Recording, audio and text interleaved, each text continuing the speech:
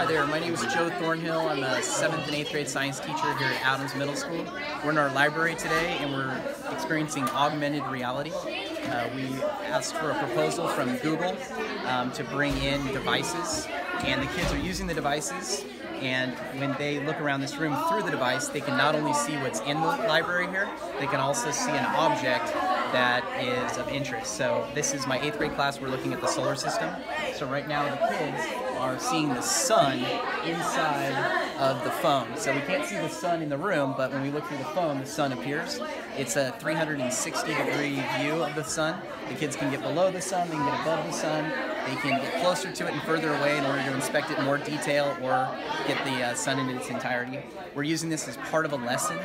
We're going to go back to the classroom tomorrow and talk about the objects they observed and see what we can learn about the observations that they took today.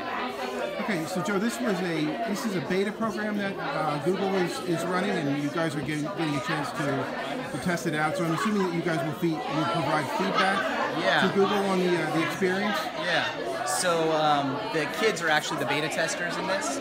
So at the end of this, we will have a little discussion where the kids will rate it. They'll give a thumbs up, thumbs sideways, thumbs down on how much they enjoyed it. And then they're also going to go through and give specific feedback about how much they enjoyed it, things that they would maybe see changed, or things that they especially liked about the experience.